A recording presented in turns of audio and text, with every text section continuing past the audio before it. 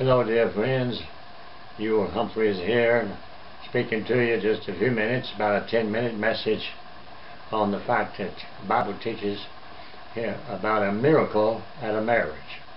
A miracle at a marriage.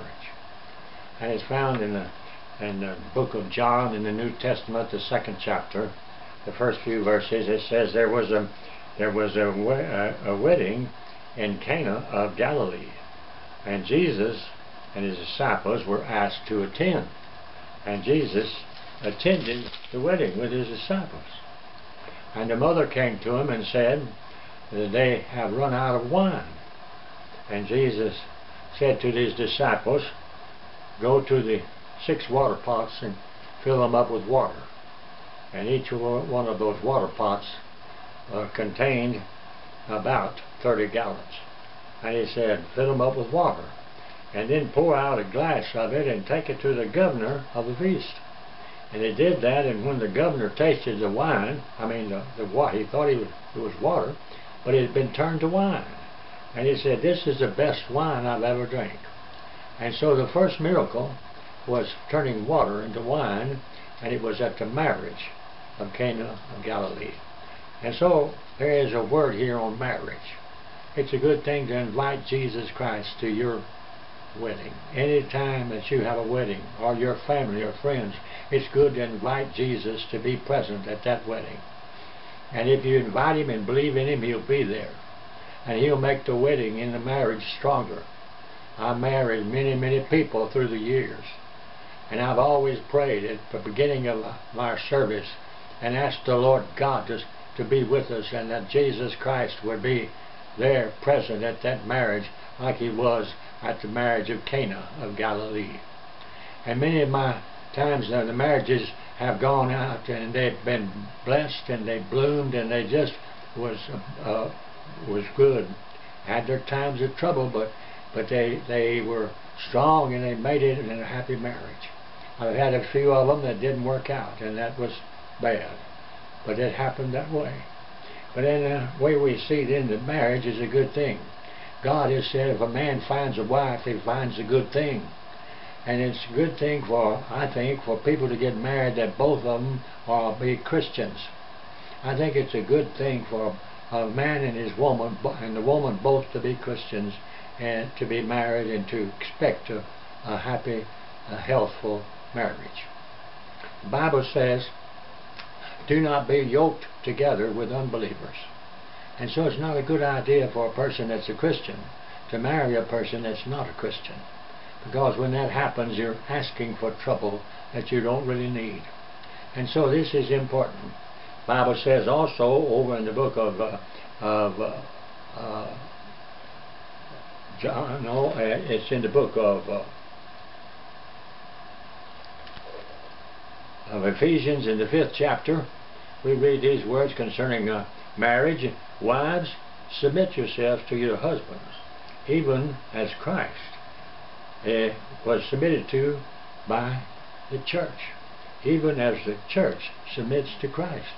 And so as the church submits to Jesus Christ, so must the wife submit to the husband in love and in the Word of God. And husbands, love your wives, even as Christ loved the church and gave himself for it.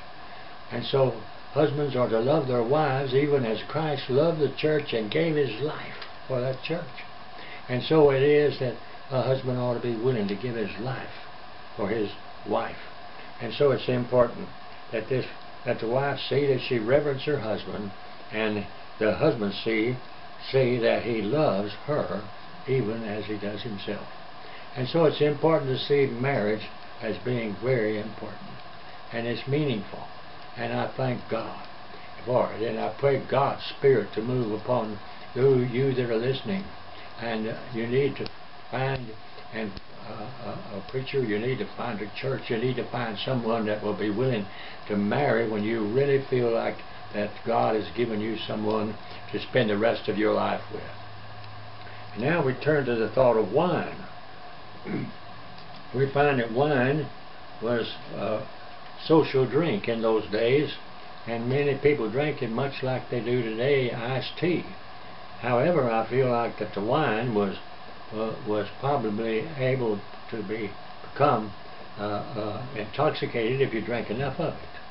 But it was not like the wine they're selling today, I don't think, that's got so much alcohol in it. Because even at the Lord's Supper, we call it the bread and the wine, but the Bible says he took the bread and broke it, and then he took the cup, and the cup of the fruit of the vine, the fruit of the vine. And so it's called the fruit of the vine, which is grape juice. And so the wine in those days were a little different from what they are today. But here's a scripture that has helped me to become a teetotaler. I don't drink any form of alcohol. Bible says over in Romans in the 14th chapter and in verse 21, it says, let him that not eat any flesh or drink any wine, if it offends your brother, or if it causes any Christian to stumble. And so you have an influence, Christian. You have an influence over the lives of others. And there are many Christians who do not believe that it's good to drink any form of alcohol. And I'm one of them.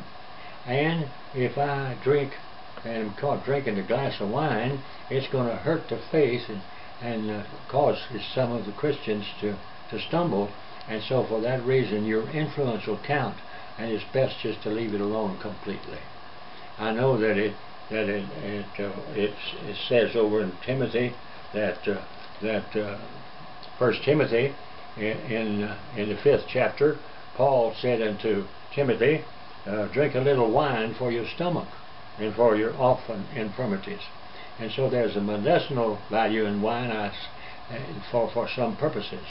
But because of the situation and of the awful infliction of pain and heartache it's causing all over our country, I think that any form of beverage alcohol is not good. And so praise the Lord. Then we turn to the fact, though, that he turned the water into wine.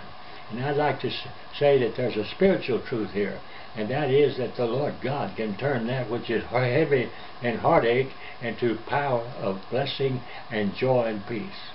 He can turn the water into wine. It was true in my life. There was a day in my life when I was around 20 or 21 years of age, that I was walking in darkness, and I knew I had gotten away from the Lord. And I cared not for Him, and I was walking in darkness. And I just was sick half the time. And there came a time, one Sunday morning, when I woke up and I could hardly breathe, and I fell off of my knees, and I began to pray for the first time in several years. And I prayed for God to forgive me. And the Lord heard my prayer.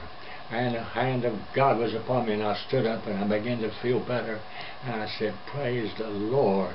And I've been serving the Lord ever since. He turned the water into wine.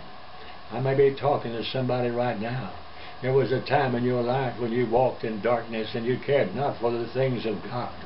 You were sewed up with this whole world, and you were looking always for something to make you feel better and have a good time, and it was costing you your life. And you have come to the place where you believe in Jesus, and you've given your heart to Him, and praise God, your life has changed. And you no longer look for those things that are in the world, but now you're looking for the things of God, and you found peace and grace, and you're going on because God's going with you. You have praised the Lord. You've experienced it. Your water has been turned to wine. Amen. God bless. If you need to pray a brief prayer and be sure you're right with God, say, dear God, please forgive me. I believe in Jesus. I believe He died for me upon the cross at Calvary. I believe He paid for all my sins. I believe He rose again. And when I believe in Him, I will never die. I will live forever with Him one day in heaven. Oh, I believe He's coming back. Come in my heart, Lord Jesus. Help me live for You. Amen and amen. Hallelujah. Then find you a good church and worship God with His people. Amen. Praise the Lord. Come and dine, said the Master. Come and dine. Oh, hallelujah. Oh, hallelujah. Come and dine, said the Master. Come and dine. You can feast on Jesus all the time. He who fed the multitude turned the water into wine. He sends out to the hungry, come and dine. Oh, praise God. Come and dine, said the Master. Come and dine. Believe and you're safe and you're on your way home. God bless you and these few words to your heart. Amen and amen.